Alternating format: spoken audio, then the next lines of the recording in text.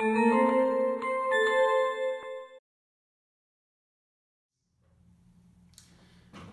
to invest in 2019? For us, the question is where to invest in general, especially in regards of a well-aligned risk-return profile. For us, the Xolaris Group, an independent investment management group, the answer lies in real assets. It is crucial to have a foundation based on tradition and core values and to preserve the proven while always being open for innovation. We have learned that the only way to maintain tradition and values is to allow and accept innovation and progress as an opportunity to confirm and also to improve the already proven.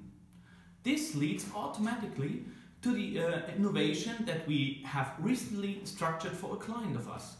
This will also answer the question of increasing value in cryptocurrencies by 2020. For us, the only answer at this point can be the Bitcoin.